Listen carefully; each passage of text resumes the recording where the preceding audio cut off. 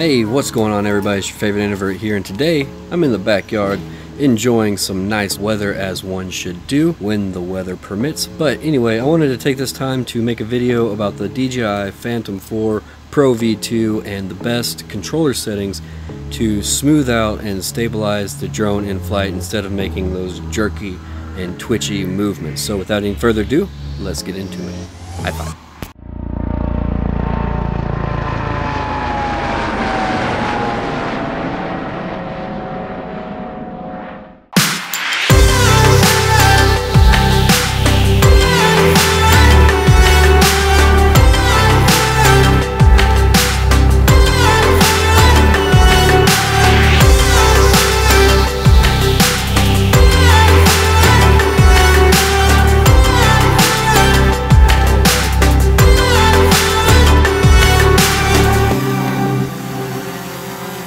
Fly it out a little bit further here. Alright, jumping right into the settings here. We're going to go into general settings. We're going to tap on the main controller settings icon there, which is the drone, or the drone lookalike icon. And we're going to tap into the advanced features. And the advanced features, we're going to be dealing with Expo, sensitivity, and gain. We'll start with Expo first.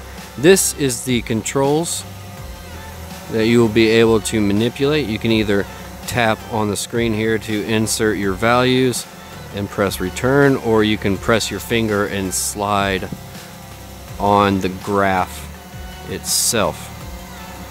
And I prefer the throttle to stay as it is, which is at 50 or 0.50, and you'll press return to save the settings. If you don't press return, it'll default back to its original settings. So rudder, I like to keep it around 30. And again, this is in P mode, or this is in GPS mode, which is on P for the selector switch there. And for backwards and left and right, I like to keep it on 30 as well. And what this does is this smooths out on the controller sticks. This smooths out your movements. So as you can see, if you just slowly start pressing, it'll slowly move until you get further over. And same with the yaw.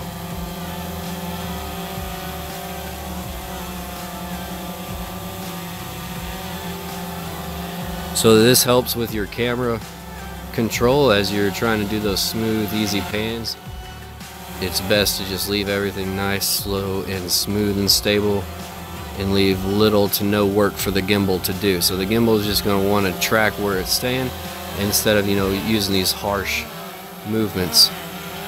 Where you see the gimbal right there, the gimbal is trying to work hard. So we're going to exit out of the EXP. That's the settings I like to keep. Again, we're in P mode, and for the sensitivity, we're going to go to an attitude of 75. So this is how aggressive the forward and back movements can be. As you can see, it's pretty dumbed down. As you can see, the stop is not as aggressive. Say if it were to stop at 130. See, this is a value of 130, and I like to keep it about 90. So we'll go to 90. There you go. Now for yaw movement, I keep it around 175 because yaw movement is one of the things I like to keep fast, just in case we're going a little too hot into a clip. You want to be able to kind of speed up the yaw.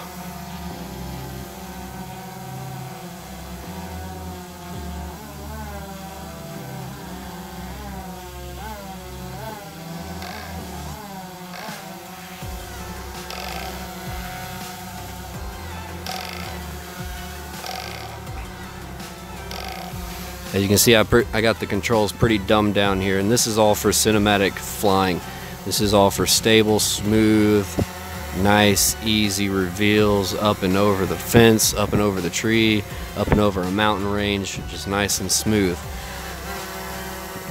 So that's sensitivity, and now we're going to go into gain. Now gain is something that typically isn't messed with. I don't usually change much gain, pitch, roll, or yaw. I usually like to keep those pretty stock out of the gate, but right now my pitch is set to 100%, my roll is set to 110%, yaw is set to 80%, and my vertical is set to 100%. And that's almost factory default settings, so not much messed with there.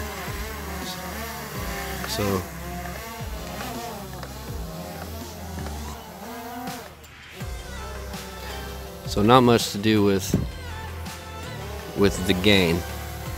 But as you can see, it's nice and smooth and stable, really controllable. Get down and low in the weeds. Have some fun with it.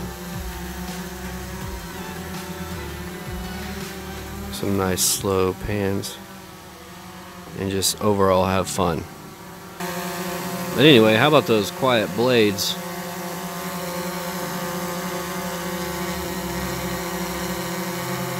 I like that.